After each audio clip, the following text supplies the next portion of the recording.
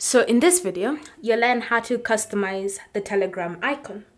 So if you want to change how the Telegram icon looks like, this is what you need to do. Simply start by launching Telegram. And then from here, you want to navigate to the settings menu. Once you're in settings, you want to scroll and select the option chat settings. And then you want to scroll even further down until you find the section labeled app icon. So right now, my app icon is set to aqua, which is why it looks like this. But if you want to change it, you have different options to choose from.